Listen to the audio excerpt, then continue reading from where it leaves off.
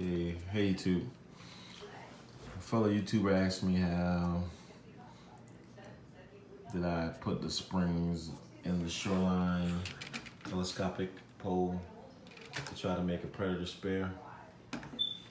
So all it was is a screw to stop the spring action from coming back out.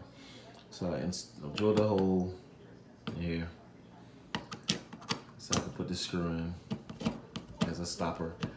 Without the screw, the spring is under a lot of tension. So you pop this thing open, pop that thing open like that,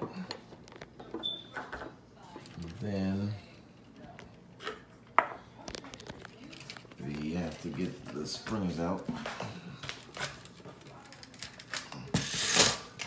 That's one spring, and that's the other spring. Pretty small. I had to get the dimensions on them, but you see, they're not very long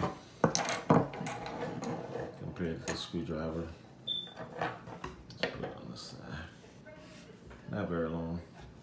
Like I said, there's two of them, and they fit just right inside the shoreline.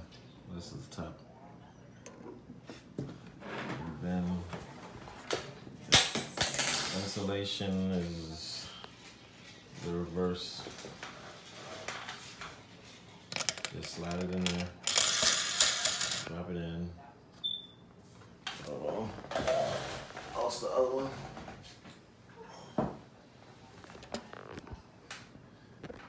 And then put the other one in.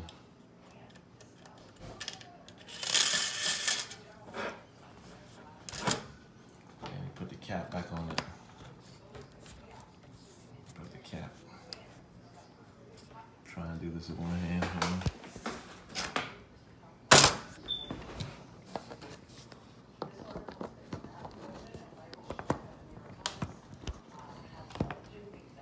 Okay, so it's back in there.